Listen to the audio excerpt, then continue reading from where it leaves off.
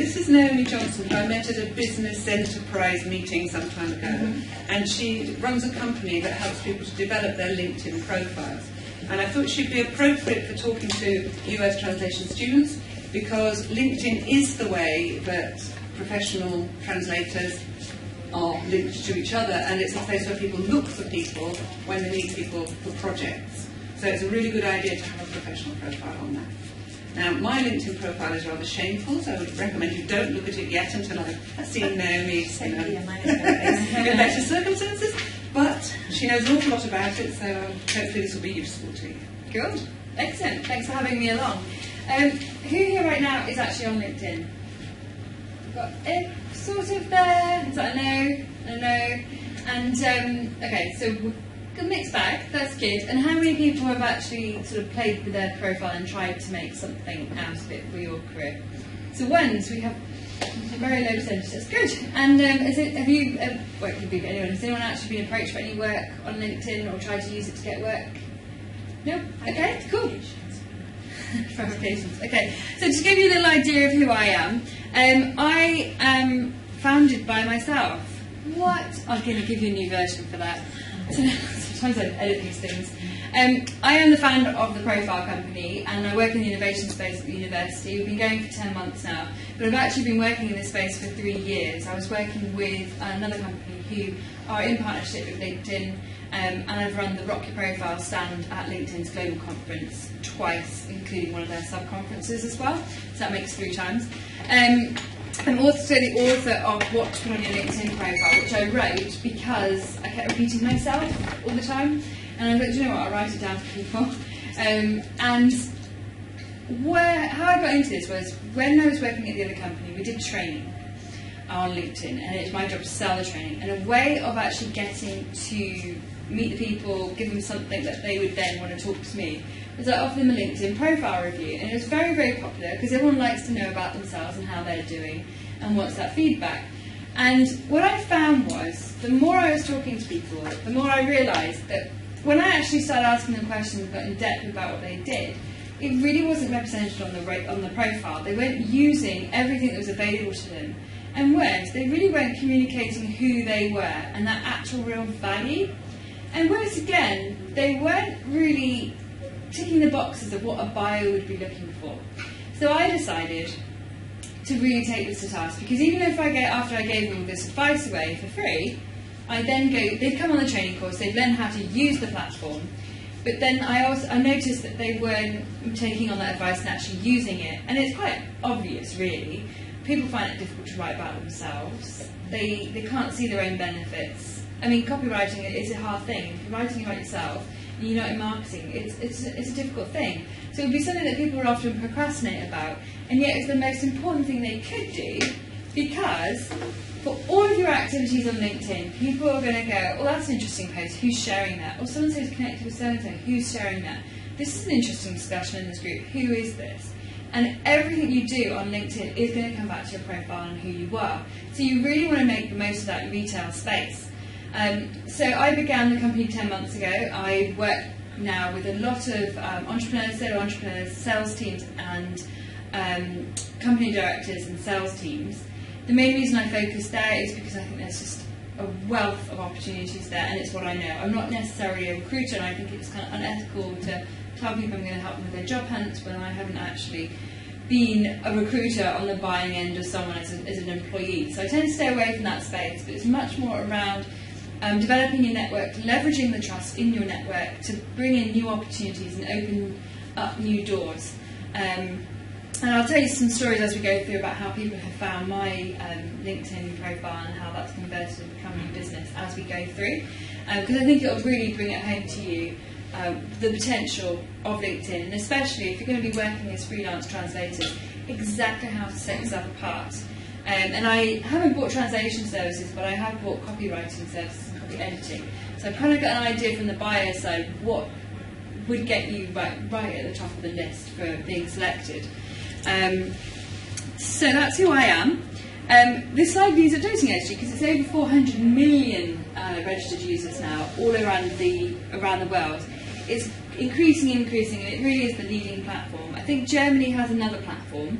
that they're using, but because obviously the world has adapted to LinkedIn, that one is now starting to go down, LinkedIn's taking over. But this gives you a really good idea to see that this is a world-changing sort of platform, and as you are translators looking at a worldly audience, this really is the best place for you. Just to give you an idea, LinkedIn is the equivalent of going to a networking event, whereas Facebook is the equivalent of going to Centre Parks on the weekend. Can anyone think why I might say that?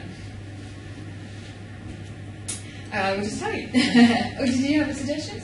Facebook tends to be much more social, whereas LinkedIn is based in the business world. Yeah, definitely. And I think also I can use LinkedIn rather than Centre Parks rather than buttons, because it does. Facebook still gets the CEO. It still gets the highly professional person with money to spend and big decision makers inside large companies. It's all there. And so, kind of your target market would be at Centre Parks. If you went to Centre Parks on the weekend, I'm pretty sure you'd find some influential people there who could give you a job. But if you had stalked them, you knew their name, you knew they were going to be there, and you showed up, and you walked up to them in the swimming pool, and they get their kids around them, and you walked up and said, "Hi, I'm a translator for such and such. How's your business?" Because you wouldn't even networking. I do this. Do you want to employ me? You would never do that anyway. But if you started having this like formal business conversation in that environment, you're gonna get pushed away because he or she is there with their family, they're having a social time, they don't want to talk about work. If you had been interviewed on the Friday and randomly bumped into them on the Sunday and you asked them anything about that job interview and you pushed it, by Monday you would be off the list. But if you saw them and you went, "Oh my goodness, what a coincidence, how are you, nice to meet you, yeah, these are your kids, these are my kids, oh it's lovely, do you come here often," all those kind of things, and you just had that conversation, and if they brought it up, fine, but you should never bring it up. If you just did that, you'd be top of the list by Monday morning. It's about respecting the environment you're in. So you wouldn't want to run around Centre Parks being a drunken loot and swearing and shouting and not being, a nice person that they'd want in their company. But there is a different environment. Whereas if you think about LinkedIn as a networking event, whatever is okay at a networking event, business networking event, is okay on LinkedIn because it is the online equivalent.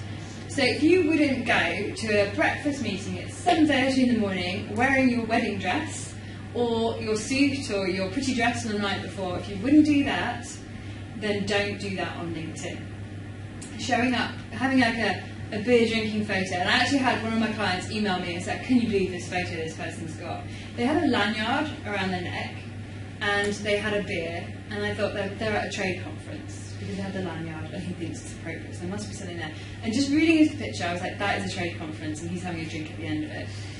But the guy said he looks aggressive and it just didn't work for him whatsoever.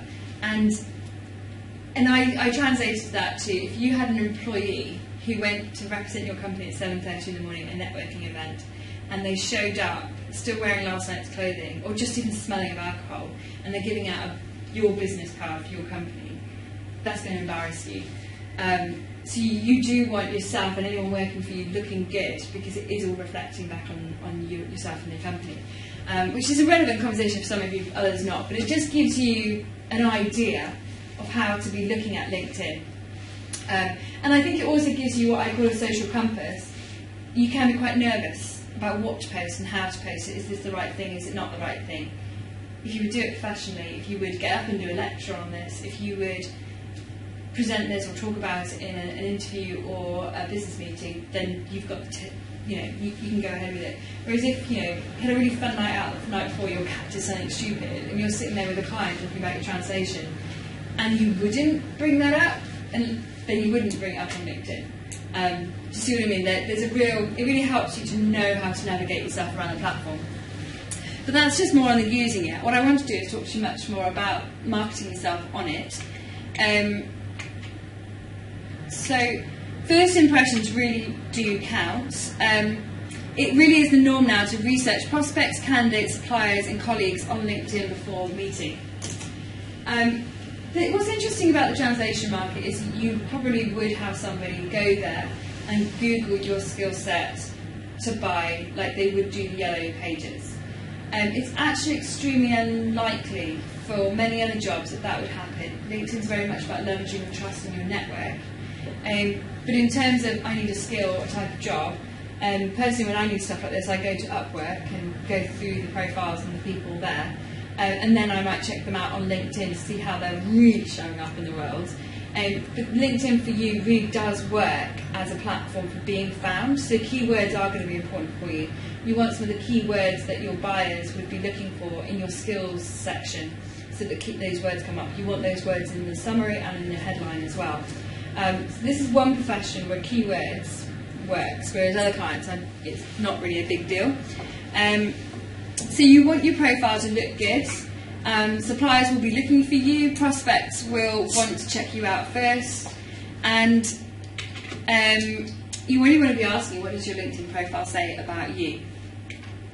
The profile, you create your profile by working out what your outcome is. What is it you want from your profile? Are you a freelancer? Are you wanting a constant flood of work coming in? Are you therefore having to do, like, nurture leads, do sales conversations, and then do the work, and then keep that client happy, and not just happy, but in their frame of mind, so the next time they want something, you are the person they go back to. So you could not have had any work from one person for 2 years, but because of your updates, and because you're there doing different things, you're front of mind, and to them it was like, yes, so they work with you, and you would still be their first choice. You don't want to get forgotten by these clients, because it's that address book of clients that is your biggest asset in your business. And as a self-employed freelancer, this is your business. So keeping those clients there and nurturing them is really, really important. And honestly, it could be 2 years ago since they last worked with you, but they like an update you did, and they come back to you.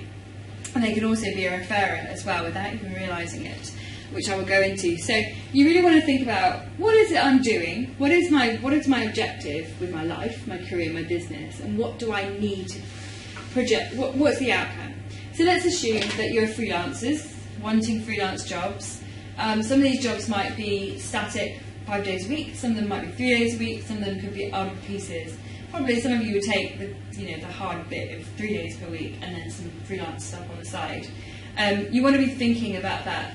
So work out who it is and what it is you want, and then put yourself in their mindset. What do they need to know in order to buy? So I have a slide for this. Let me just go back. No, I took that slide out. Why did I do that? Okay, 60% of a buying decision is now made online. This means that people are doing their research online and wanting to have all their questions answered before they come and buy from you. Sometimes it's actually 100%. Who here has ever bought an iPad or an iPod? Yeah, an iPad or a new computer. Years ago, I mean, I just remember this as a child with a stereo. You would go, but I remember spending Saturday afternoons with my family in a shop, looking at this stack hi-fi, going through all the features with the salesperson, and after 3 hours he'd finally get his sale. We just don't do that today. If I want to buy something, we Google it, we look at the reviews, we read about the features, we see about it, and if we want to touch it and feel it, we would go to the shop and look at it, and then we'd leave and come buy it online. Which a lot of these companies having to work out how to deal with that. But yeah, the buying decision, most people now, when they buy, I bought my Mac, and I did not speak to a salesperson. I did when I actually made the purchase. The first one I bought online, so nobody was involved in that. No sales rep from Apple was involved. The second time, I was umming and ahhing about whether I should just go cheaper. And I went, don't do that for these reasons. And I went, yeah, absolutely. Why on earth would I cut corners? Of course I'm buying this Mac for like more money than I have. I made the purchase, so the decision was already made. She just needed to take me a little last hump. But those kind of products, were already pre-sold. And what you want people to do is to be pre-sold on you. There might be a need to pre-sell them on the need for translation. There might be a need, and then there will definitely be the need to pre-sell them on you and your skills. They could choose anyone. And a lot of the times, people don't really care who they want. They just want to know you can do the job, you're easy to work with, good communication, good deadlines, and that you're thorough and you do the job. I mean, when I've hired copy editors, I will just go, yeah, you've got good reviews, let's give you a go. And that's it. They just get a go. and I check their work out, and we go from there. It's all about how they behave. In this market, I think what you'll find is that a lot of people don't know how to buy your services. They don't know that translating from one language to another can completely change the meaning. And we've seen it go through Facebook where, you know, there's something that's translated and has a completely different meaning in your language. And it's educating the buyer to make sure they know, to get someone who knows this. And I think, you know, you can really set yourself apart in demonstrating. And the thing is, if I were to interview 3 translators and I don't really know how to buy, I just like, I'm going to launch in Germany. Okay, great. So I'm going to need some translators to take my website, change it, translate my LinkedIn profile so I can have a German one as well. And I sit down with somebody and they say all these nice things. Oh, that's really good, that's really good. Right, okay, now I'm going to go and interview the second person. And the second person says to me, well, what we're going to have to look at is whether what you've written translates into German the same, if the meaning's the same, or is it actually going to cause offence, mean something else. We were talking earlier about it means one thing in this language, but it means donkey in that language, and therefore it just doesn't translate. The whole thing has to change. And I'm like, oh my gosh, I didn't know that. Oh my word, yeah, that's really good. So you have knowledge in this and you've done that. Okay, right. Next person. I'm now a more educated buyer. And I go, so, do you take these things into consideration? Do you, because they haven't volunteered it to me, so now I'm having to ask. I don't quite know how to ask the question, like, do you do this? Like, is this something you would consider? Oh yeah, of course I do, yeah, obviously I would. Which one are you going to believe? The second one, because they said it first. So where you've got the advantage is educating your buyer. Now each one of you will have a niche area. Every single person has one. It's the industries you've worked in the past, your knowledge of the insurance industry, construction industry, medical industry. All of those things create the credibility that will set you apart now. And for some people, you won't be a good match because you don't understand perhaps the medical industry, and some of you will be the absolute perfect match because you do know that language, that repertoire of language, and you know, like there's medical secretaries, it's very specialist. And so you really want to communicate this on your LinkedIn profile, up front and honestly, and you really want to show a bit of a passion about it as well. That you read the journals, you keep up to date with the languages and the changes that are going on. Because when someone's hiring someone, these days, they want to know that you're bringing more to the table than a function. I'm just doing the job, there it is, it's done, I'm really not passionate about it. What they really want is someone who's going to come along and go, yeah, so this and this, and what I've decided is that this would make it better. And I was reading here, and I was learning here, and this is going to take it to the next level. That's the kind of person that gets hired and stays hired. So with my copy editors, when they actually write back a little note on it, and they go, this doesn't make sense to me, do you mean to say that? Or you put my favourite client story, and in this story, it's actually my favourite carer story. You might want to change that. I write back and say, fantastic. They just stay with me forever because I know that they care and they're paying attention and they're not just performing a function. So these are things that you could be operating as part of the way you work, but you really want to sell this on LinkedIn. So you want to be filling out your summary to say, you know, when working with clients, I take the time to really listen to what the marketing campaign's about, what is the end result for the audience, and ensure that the translation has the same effect in that language, that there aren't any nasty surprises, or that actually the message will just fall flat because it wasn't their intention, it wasn't what they were looking to communicate. So don't just take words, because then you're saying, I'm not just taking words, I'm thinking about the end result. For anyone, that would get you hired. Be the one who says it first, rather than have the buyer assume that you do it. If you be the one first, people go, that person really cares. And you will then come to the top of the list in the people that they're going to hire. So there could be, most companies have to find 3 suppliers to get quotes from and interview with. You could be the third one, just they've got someone they're pretty sure they want to work with. They might have met them for some reason, they're just higher up on their list, and you're the final one coming in. You do the search on Google, because Google will actually bring you up LinkedIn search results second. You've got a keyword, it brings you up on that result, come through to your LinkedIn profile, and it's just like, oh my gosh, I have to meet this person. Suddenly, you could be the first person in the running. So you can really take yourself up in that regard. So define your outcome, make it relevant to your audience, so thinking what do they need to know in order to buy. So help teach your audience how to buy by pointing out the things that they go, oh my gosh, I didn't think of that before, I must, look for those things. Think about their objections as well, things that they might have and go, oh, it's really too much trouble.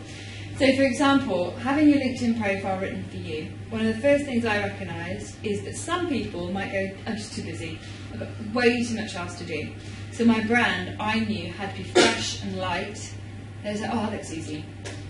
And when you read my profile, you might go, that sounds really good. Oh, seriously, another thing to take on? Just forget it. So that's an objection. So I deal with the objection straight away by saying how we create your profile. Oh, okay, she's going to tell me how. They click on a slide and they go through it. It's 4 stages, and it says literally it's going to take you 90 minutes to work with me at the beginning, and then however long, 10 minutes at the other end, and I do everything for you. Oh, that feels really tangible. I can see that working now. I can see we can get the benefit. It's really easy without adding to my workload. So I've dealt with an objection, and you're kind of making it tangible as well. So I read someone's profile the other day, and I don't normally approve of profiles, but 2 people last week I actually saw their summary and went, oh my gosh, they've written a summary exactly how I would write a summary, which is really interesting, because when I read what they did, I realised the reason is because we have the same approach to business and how to relate to people and what modern day business is about. So they had written from that philosophy, and it matched, and I was like, wow. Then I was said, well, what do they do? Like, what do they sell? I don't know. I didn't know how to interact with them. I didn't know what to ask of them. One of them, I ended up on his mailing list because I think I emailed him to interview him about his philosophy about business. And so because I emailed him, I got put on his mailing list. And the mailing list, it almost looks personal, but then you read it and you realise it's not. It's a mailing list. It says, I just did an interview with such and such. You can pick up the interview here. Oh, great, there's an interview here. Okay, listen to that. But if you had told me before, I have these interviews that you can listen to, I do consultancy, I can do a free half-an-hour session, then we can move into a project that's this size, and I also can do 3 days consultancy with you every single week and work with you full-time. You become, again, much more tangible. Because nobody who's really busy, who's looking for a translator to work with them for 3 days, is going to take the time, really, to email you and say, are you available for 3-day contracts? No, I'm busy every day. And if you're busy every day, are you going to reply to them? So they're like, oh, this is a waste of time.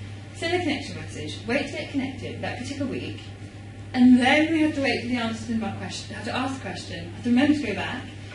It's a really long, drawn-out process. Make it really easy. Put your telephone number on there, put your email on there, where they can see it without being connected to you. So that's either in advice for contacting or in the summary. Make sure that they know how to get in contact with you in a really fast way, and tell them how you work with people. If you're looking for like a long-term contract, say I'm looking for a long-term 3-day contract as well as sporadic work assignments, my minimum is 300 words, and I charge in blocks of half an hour. So people know if I send you like 10 words to translate, you're going to charge me for half an hour.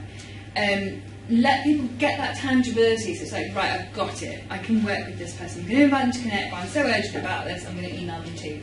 Because trust me, if they found you in the yellow pages, your number and your telephone and your email would be there, and they could just take it. Straight off the shelf, I'll have that. Don't have them waiting. It's really, really important. So it's thinking about how the buyer works. Sometimes these things are so urgent, that's just the way it's going to be. Sometimes people will connect with you and they'll say, oh, I'll hold that for later. That's really good, and if I had more time with you, I'd tell you about the tagging function, where you can tag them as people for the future to go back to and just keep in touch with. So make it relevant, think about what they need in order to buy. Think about the questions they normally ask you during the interview process for any job. Understand that it's about you, but it's not for you. This isn't about for your glory, this isn't like, I'm so awesome. This is really thinking about what they need to answer their buying questions, to have them go, oh, thank you. You're the person for me. So get to know your prospect and what makes them tick. And inside of that is how fast they need to buy sometimes. The questions that they need answering. And also it's thinking about, are they the researcher or are they the decision maker? If they are the researcher looking for suppliers and they have to take it to somebody, what can you give them to take to that decision maker that makes them look good and the decision maker go, oh yeah, excellent, we'll have her. You know, it's making sure that all the normal little questions are answered. Add value, help solve a problem. So if you are, for example, somebody who is translating in the medical profession, you've got a real repertoire of that, you really want to accentuate those skills and that history of what you've done. But maybe for this person who's doing the hiring, you could have a slideshow or a download on there that says all the questions to ask when hiring a medical translator, and then all the checklist. Because now you've added value, you've helped them to make a purchasing decision. Like, what are the differences? Someone said to me recently, could you please, they said, I need this edited in American English. What? What's the difference? I went to my American proofreader and I said, what's the difference? And she said, oh, the comma goes here, and this happens differently, and they do this differently. Oh my gosh, I didn't know that. But I hire editors all the time, I just didn't know that. But if you were someone, so you can see there, if that was a speciality and a niche for her, my proofreader could have gone, and here's all the things you need to know and to look for. So I've added value. Now, could I go and do that myself because she's told me that? Yes, I could. The whole reason I'm hiring someone is because I don't trust myself to do that. I shouldn't be copy-editing my own stuff. People who can speak a bit of the language shouldn't be translating their own stuff. They need a professional to do it for them. And that's another thing as well, is educating a buyer. Why do you need a professional? If I speak a basic language, why can I not do it myself? Well, for all these reasons. It doesn't translate the same. In English, we're much more direct. In other languages, they need to be, we were talking about Spanish, it needs to be more eloquent language, shows off your professionalism. It's these cultural things. If you can educate your buyer about those things, you set yourself apart. So that's what I mean by adding value, helping them solve a problem. I give it away for free. I mean, I give away free LinkedIn profile reviews to people. And I just tell them everything. Partly it works to my strength that I can't not tell people what I think they need to do. And I just don't want to have to charge for it, so I just tell them. But they love it, and they remember me, and most of them buy because they actually want the help with the implementation. And that's what you need to realise you're selling, is the implementation.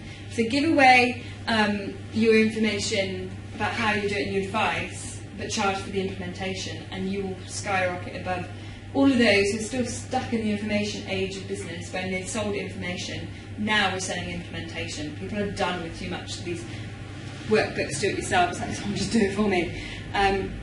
Be genuine and authentic, be yourself. Be passionate about what you do and tell people. I believe that this is a really critical area because I believe, and share your philosophy to help people buy into it. That sentence, I believe, is a really passionate one. It's a really important one because it's something that translates from you talking as a service and a delivery person to a real person. It's a difference between a website which looks like a company to I'm now talking to a person. It gives me that viewpoint into you as a person. And people buy people. That is the key thing. People buy people. You can be great at translating, but if they don't like you, or they just can't get a grip on who you are as a person, there won't be any loyalty or trust there. They'll just go, oh, that job's over. Oh, I'll take this person now, they can do this job. But actually, it's when we show up as real people for people, and we build rapport with them, that we become their chosen supplier, and that loyalty's there, and they'll always come back to you. So that you can achieve this through your LinkedIn profile. Consider your prospect's journey through your profile. Don't ask for too much too soon. If you were doing consultancy or some other type, I think people are very quick to buy your services, or at least give you a chance. Other industries, if it's sort of like, buy a LinkedIn profile from me right now. No, I don't know if it's right for me yet. Oh my gosh. And even saying to them half an hour on the phone is too much as well. Follow our company page, see our updates. You know, an easy first yes, something that's easy for them to ease their way into wanting to work with you and find out more. And have that call to action. Invite people to get in touch with you. Tell them it's okay to email you. Say, email me an overview of your assignment and I'll give you a quote. Again, helping the buyer. Why don't you have a form that people fill in with their job that outlines, is this much, this is the objective, da da da da da. You can set that up as a Google form and link out to it as well. And people will go, oh yeah, all right, I'll just... Because then you know you're getting all the answers answered. They know they're going to get a precise quote because you're not going to have this back and forth. So if you would like your job quoted, please fill in this form and I will give you, as this will help me to give you a more direct quote and then we can have a chat about it. Do you see what I mean? So it stops that back and forth and it just helps move the things forward. Okay, so your profile overall, it builds a story and contributes to the sales journey of your prospect. Each element establishes the credibility and builds your personal brand. So, next, like I said, the photo is really important. This acts as your virtual handshake and helps people to remember you. Keep it professional with character at all times. So, I had one guy I spoke to about his profile, and he worked, so there's this, in recruitment, there are 13 recruitment agencies that are the most powerful in the UK, and they all club together and they all share stuff. And they are actually run by Kate Middleton's uncle. And I got to meet him and talk to him, and he said, I need you to speak to my guy, who works in his company that oversees all of them. And so he's kind of like, knows what's going on, and he sends all the people everywhere. And he works from home because it's just him. And he goes, the biggest problem is I've just got a puppy. I was like, okay. And he goes, it barks in the background all the time. And it's like, sorry. And he's trying to be professional, but this puppy's barking. I said, well, if it's just you and you work in this really niche environment, then you can be full of character. I said, if it's going to bark during the working day, why don't you bring it into your photo? Your LinkedIn profile can have the dog and make it part of your brand. So if you are a translator working from home, people know that. I know that my copy editor's got her kids running around, but that's okay, her work's still good. It doesn't distract or bother me at all, but if you are having phone calls where the dog shows up, people go, oh, is that Percy? Yeah, it's Percy. You can have a chat about the dog and build rapport, and it helps. So if you've got something like that, character, just bring the character in, me and my dog. Get it right, though. You can't just, you have to balance that one, but it works really well. Because it adds that character to you. Okay, so the headline shares the value of what you provide and the problem you solve, making a prospect curious to know more. Keywords are going to be really important to you. You're going to want to make sure that you get in there the language that you start with, so a French translator, for example. And yes, we do need to know if it's French, English to French or French to English, but the French translator can get the curiosity and you can answer that further down the profile. You don't put in your summary unless you've got enough room. Headline. Does everyone know what I mean by headline, or shall I bring up LinkedIn? Bring it up. Yeah. Okay.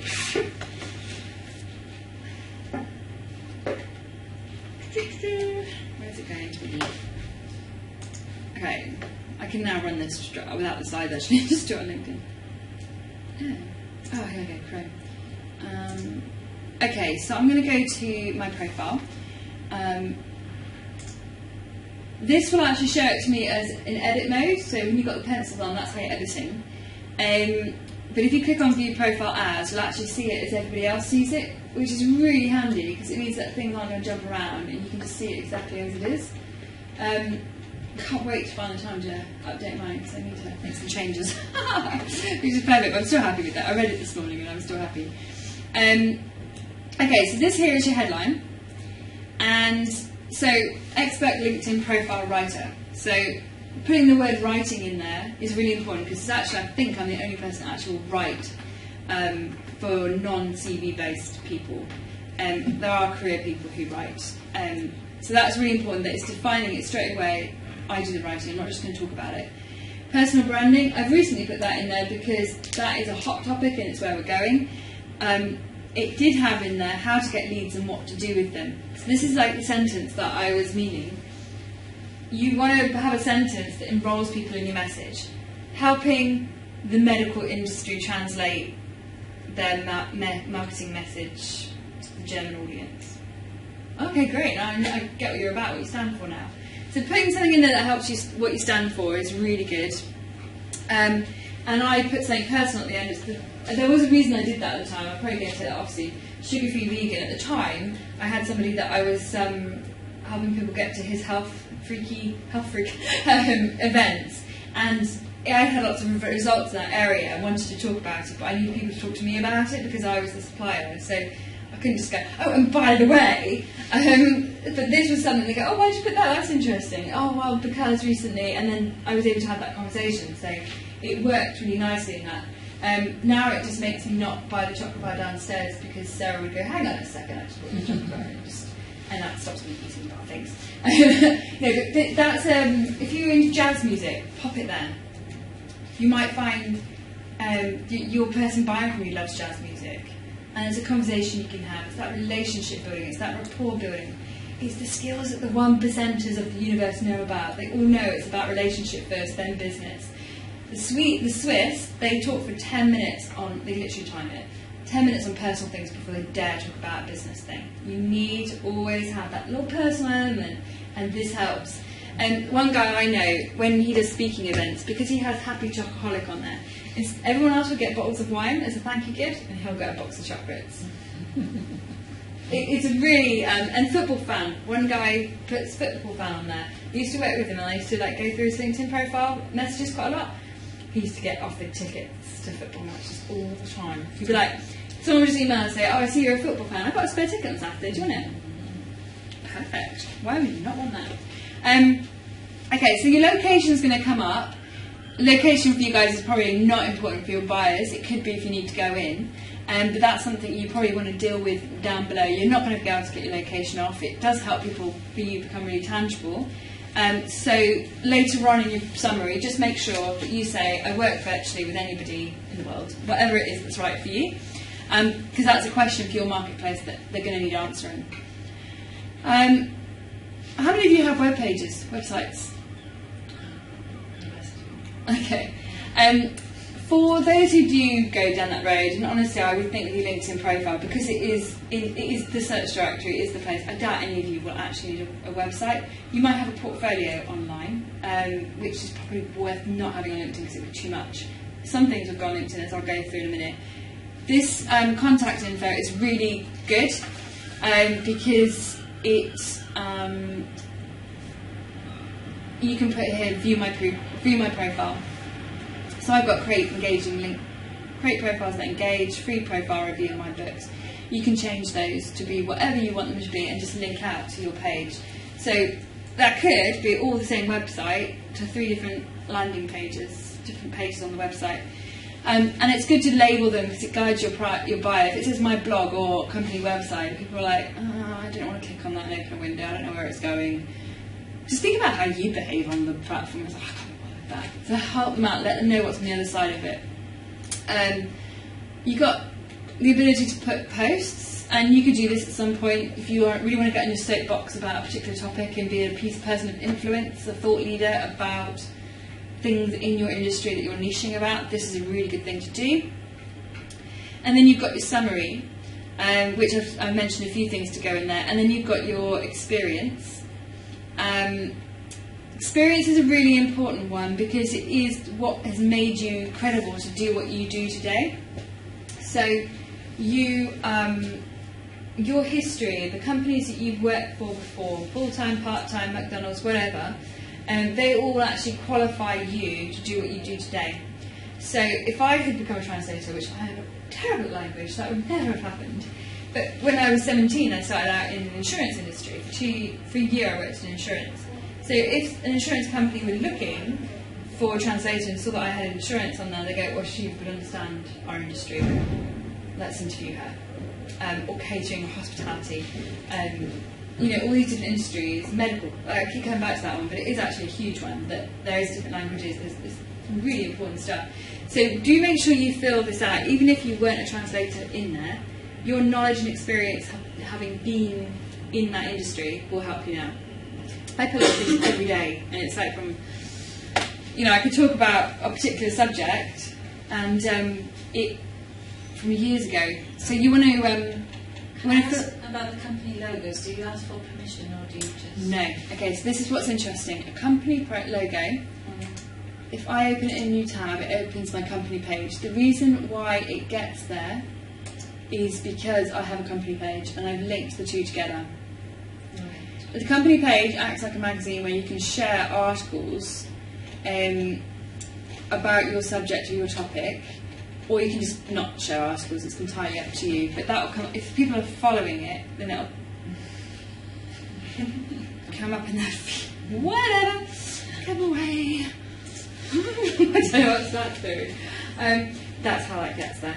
But how about the past, the logo? Okay, so the way you would do that is you go, when you're in editing, you go to change company name, delete what you've got already, retype it in. As you retype it in, if the company page exists, it will come up in the drop down and you click it, and then it it's goes next. automatically. Yeah, so you'll show up as a past employee. So you don't have to cut and paste the logo from anywhere? No, not at all. So I'm just going to cover a few more bits and then we need to wrap up, I'm assuming. So these are, so how we create your LinkedIn profile. So I was saying that this is one of the things I had to help with objections, and how we do it. We literally, the interview, the writing your profile, writing advice, setting up your profile, would you like a profile review, so that's my call to action. I still have to update these. I just changed it a little bit. And then on here you've got you can put some samples of your work up. So this one is on SlideShare. You can see there the logo, it's coming through from SlideShare, which is a sister company of LinkedIn. And as you can see here, you could actually go and read the beginning of my book. So that's really useful. And then you can use this in all different ways. This book, I've literally just done a SlideShare about what the book's about and a call to action at the end to buy. So this is the kind of thing where you might put a form for people to fill out. You might put an education piece in there about how you work with people or about how they should be recruiting. Really think about this. And then you've got your recommendations as well. So on my recommendations, I currently have 14 on this particular job. I actually won't let anybody... Where's it gone? I won't let anybody send me a recommendation for my company unless I've written their LinkedIn profile. If they want to say Amy was great and she did a good talk, I would put myself down under the author as a speaker, author. You want your clients to know, you don't want your friends going, oh, she's really nice, she's great around the office, she's a really good friend, she brings lemon cake in all the time. You actually want that person to write something really useful about how you helped them, because that educates your buyer as well. Do you meet deadlines? Do you communicate well? Do you bring more to the table and more thought to it than expected? If you've heard that person say to you at any time, oh my gosh, thank you so much, you brought so much there, I wouldn't have thought of that. Guide the person in the testimonial. You can actually write it for them and then ask them to approve it. And make sure you highlight that, because again, this is just more into the marketability of who you are. Say, she brings more to the table than expected. We had this situation and she thought about and offered this idea. Don't be afraid. People are busy, they don't have time to write them, and they don't know what to write when it comes to a recommendation. So you can write them for them. I actually did that for someone. I sent it back to them all edited, and I said, would you approve this, please? And they're like, oh yeah, something I would have said if I thought of it, but he didn't know what I wanted to really highlight.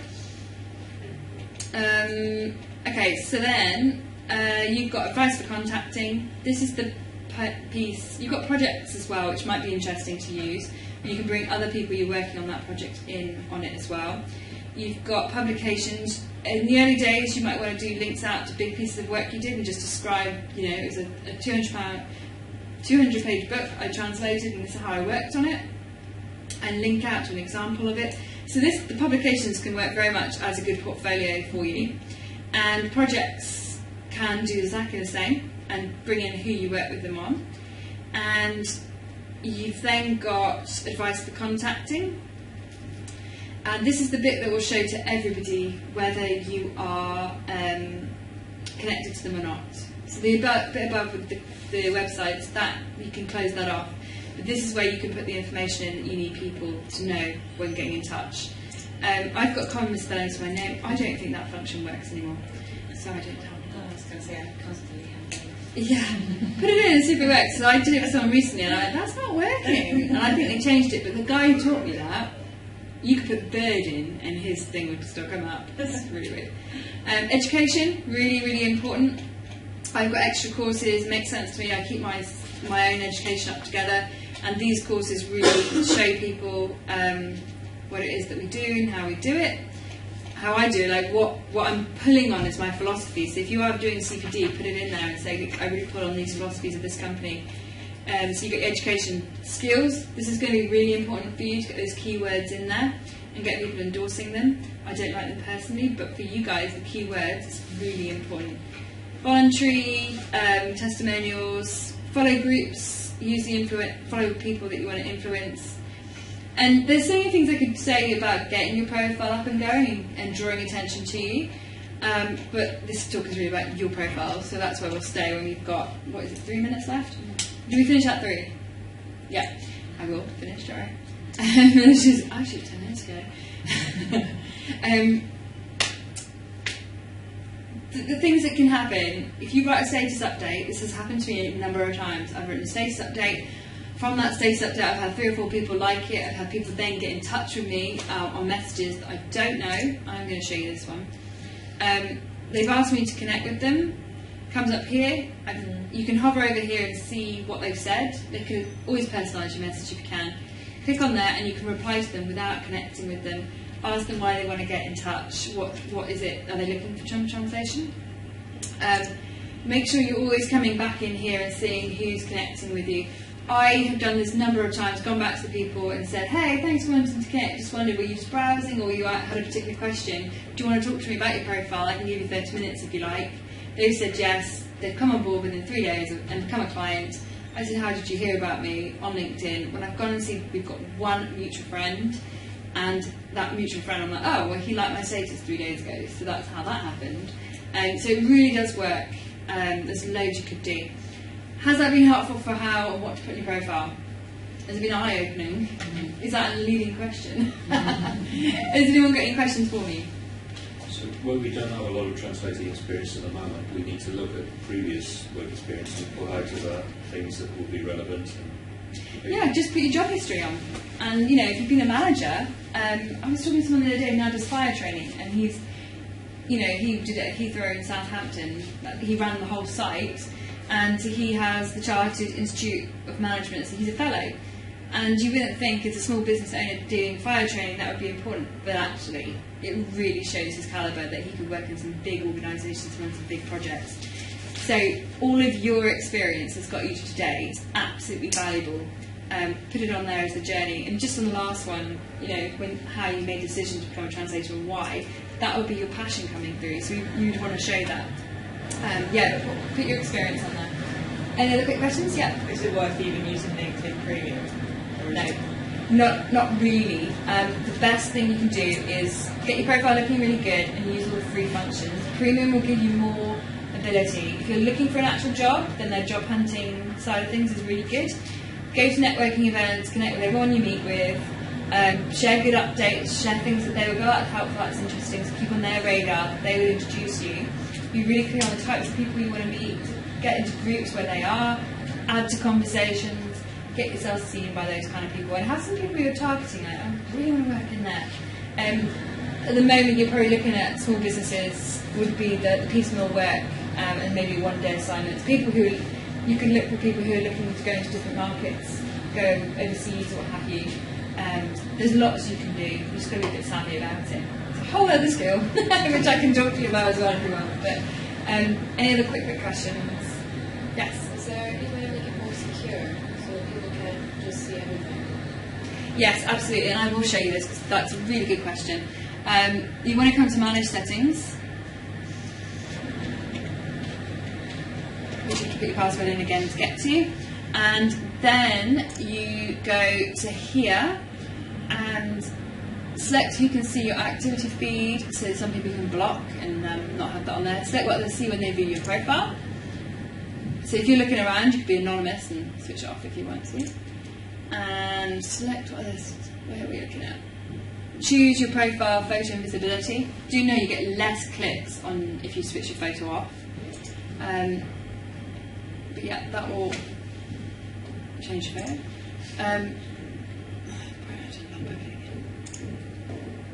Yeah, so you've got edit your public profile. I'm looking for the one where it comes up on the side, which is this one. Yeah, you can click it on and off here. because I don't want people to see my voluntary, I don't want people to see my groups. And sometimes it's a good one to check off. But most of those are really worth having. There are very few I wouldn't. That is your public vote one, visible to everyone. And you've got, I don't know. I just thought I could have made that happen then. Yeah, but you can manage it there, get an idea and play around with it. And don't forget, when you're on your profile, you can go view my profile as, and at the top you've got connections and public, and you can test it out and see what someone can see. So at the moment, if someone who's not connected to me, they see all of this. And that's fine because I'm marketing myself. It's not always the way you want it. So help. Cool. I'm happy to carry on, but we practice out of the room, don't we? If anyone's got more questions, you can just come and ask me privately if you want to. Feel free to connect with me on LinkedIn. Follow my company page if you want to. You can get to that here, and we'll send out the information anyway. Just click follow at the top, and then you'll be seeing like the updates I send out that can be helpful. I think I have some nice updates for relevant for you guys. Cool. Thank you very much for having me. Thank you very much.